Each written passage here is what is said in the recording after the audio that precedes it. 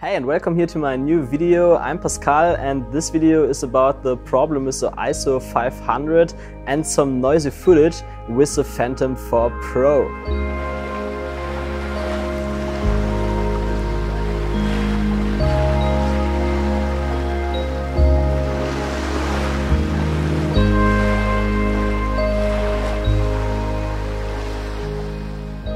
So maybe you ask yourself now, why is this guy using a Phantom 4 Pro now and not the Mavic Pro anymore? I still have the Mavic Pro, but I crashed it and so the gimbal is broken. It was a difficult situation, like I was around 50 meters from the drone away, not too far, but it was hard to see where the drone exactly is and there were some power lines.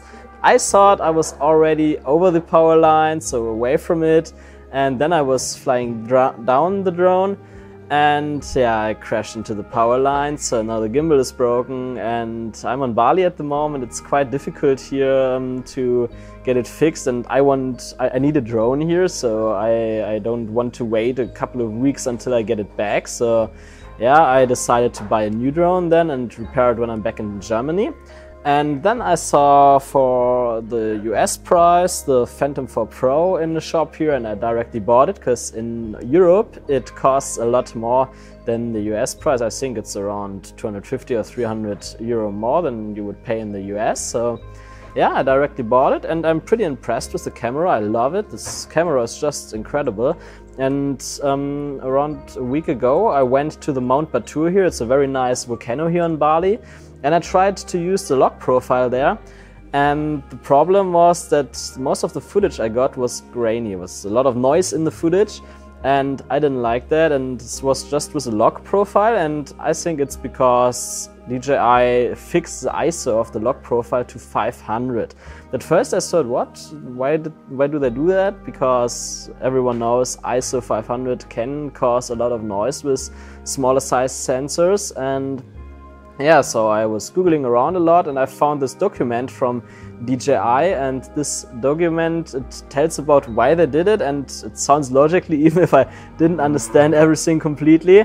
But the basic essence, I would say, so from what I understood of the document, is that the algorithms of the cameras today are actually better than the sensors itself, or more developed. And so it actually makes sense in this profile to use ISO500 because the algorithms can figure out the details again, and the dynamic range you will get in the log profile with ISO500 should be better than with other ISOs. So that's why they do it. But yeah, this document helped me a bit to figure out a bit more about the ISO500 problem there, but I still had my noisy footage.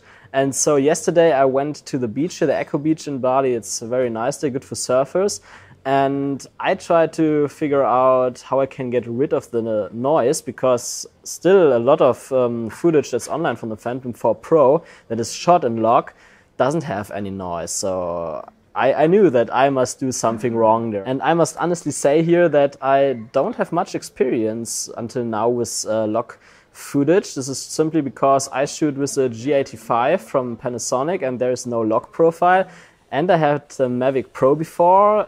It has a log profile, but yeah, with the first firmwares it was just a pain in the ass to use log on the Mavic Pro. So I stopped using it and just used Cinelike. And so yeah, this is basically my first camera where I really get into log footage. And yeah, so I went to the beach yesterday to test it out, and I figured out that you can do a lot of overexposing with log footage. And that's the solution basically, because like everyone knows, the more exposure you have, the less noise you have, but usually you get the problem that you lose a lot of detail in the highlights. And of course, we don't want to lose this detail. And this is what the log profile does there. It preserves the details in the highlights, even when you're hardly overexposed the image. So yesterday I tried a lot of overexposing steps. I started with plus 0.7, then I plus 1, and I ended up to plus 2, which is a lot of overexposing. But it worked well. I compared the Cinelike footage. You can see that here now. And the Cinelike footage has a problem when I overexposed it, that the sun went bigger and bigger. It was a sunset. and the sun were just a very small circle in the sky, actually. But when I used the cine-like profile and I overexposed it, the sun went bigger and bigger, like the zebra that I saw on my screen. And when I switched to log, it was different. Then suddenly the zebra didn't went that big anymore. So the sun stayed as small as it was. So like you can see here in the footage, we got a lot of details still in the highlights and some details in the shadows. I didn't want it to overexpose it too much because I still figured it out. But as you can see, I would say there are enough details in the shadows. It looks pretty nice. And also there's not so much grain in the shadows. So only when you zoom in a lot, then you can see some noise, but like when you watch it like normal, you don't see any noise, which is perfect. And yeah, so I think that's the solution, like just overexpose it a lot. And one tip here more, turn on your zebra when you use log. I mean, you should turn on your zebra all the time, in my opinion. It just doesn't make sense to don't use it.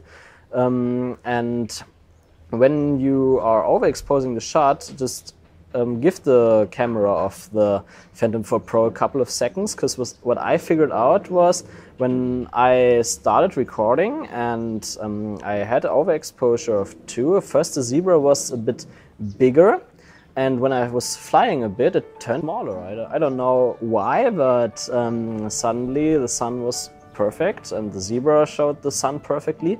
So yeah, just wait a bit after overexposing, and maybe the zebra will go a bit smaller then. So maybe that's an algorithm of the camera that figures out the details in the highlights. I'm not sure exactly how it works, it's just what I think of it.